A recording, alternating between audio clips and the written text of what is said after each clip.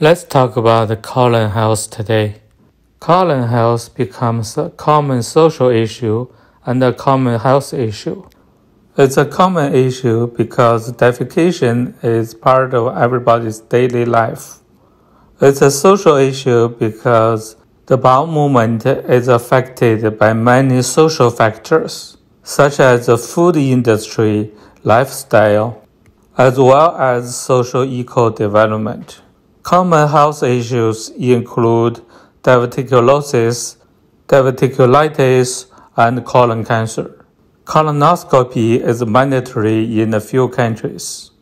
It starts from age of 50 and 5 years earlier when there is one family history. Colonoscopy is good at finding early stage of colon cancer.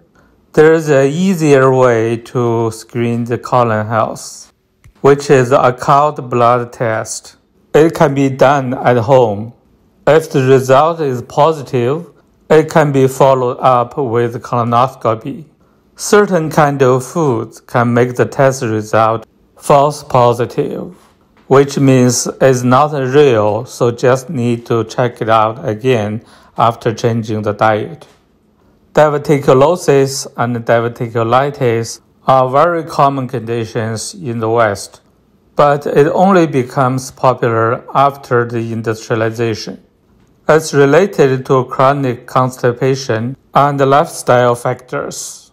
When one is constipated, the stool stays at the end of the colon for a longer time.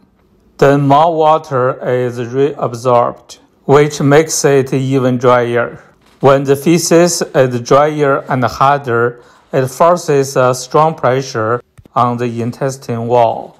Over time, the intestine wall becomes thinner and weaker. It's called diverticulosis. Afterwards, it becomes easier to get infected, which is diverticulitis. It's also called left side appendicitis, since the quality of the pain is very similar to appendicitis, it's just on the other side. These two conditions are very rare in India. Studies have shown that the volume of the stool in the Indian people is a few times bigger than people in the West. It is because there are lots of fibers in the Indian people's diet. These fibers not just increase the stool volume, they are also the best food for the bacteria in the colon. There are trillions of bacteria in the colon that determines our mind and body health. Only when these bacteria are healthy, the humans can be healthy. There are good bacteria and bad bacteria in the colon. And only the good bacteria are healthy, the humans are healthy. It's not an easy thing to establish a good, healthy flora. There were no bacterial floras at all in a newborn's intestine. From breastfeeding and other contacts with the mother, the newborn gradually built up the bacterial flora.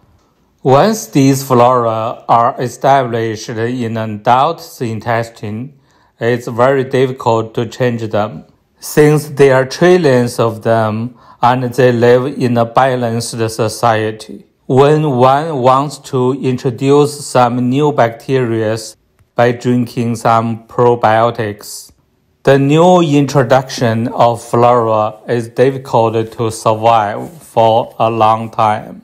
Since they live on our lives, they live on what we eat, what we think, and what we live. On another hand, they contribute to our lives as well, but only after they are fully established in the bacterial society and becomes a real part of our body. For example, a plant-based diet and a meat-based diet produce different flora.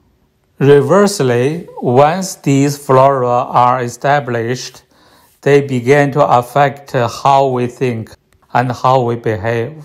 In Chinese medicine, meat are considered as part of the flesh and blood, which has emotions. After eating meat, people more easily to get desires and emotional conditions such as anxiety. In order to get a pure peace of mind, the monks in the temple are absolutely forbidden to eat any meat. These are how the food and bacteria affects our colon health. The bowel movement and constipation are also affected by stress, which suppresses the parasympathetic nervous system and then slow down the bowel movement and cause constipation.